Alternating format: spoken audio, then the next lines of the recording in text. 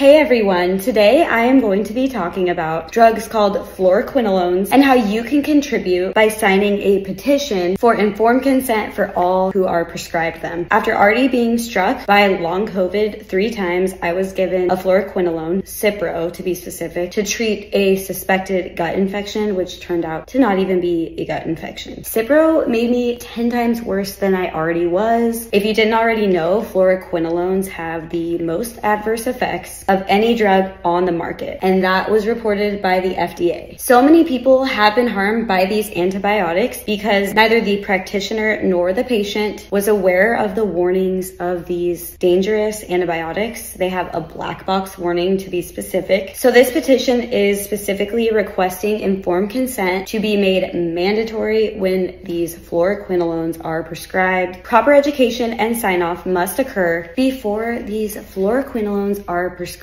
And this will allow that the patient and the doctor are aware of the risks and can make the proper decision for the patient. These antibiotics should really be the last resort antibiotic to be used when no other treatment options are available. I wouldn't have taken Cipro if I would have had informed consent. It's super easy to sign the petition. All you have to do is go to change.org/FQS_informed consent_. The link will be in my description and or my bio. Guys, remember, it is free, it is super easy to do, and we need a lot of signatures. So if you can, please share it to all your friends and family and encourage them to fill out the petition. Again, super easy, super quick to do, and will definitely go a long way in preventing others from being floxed in the future. Thanks again.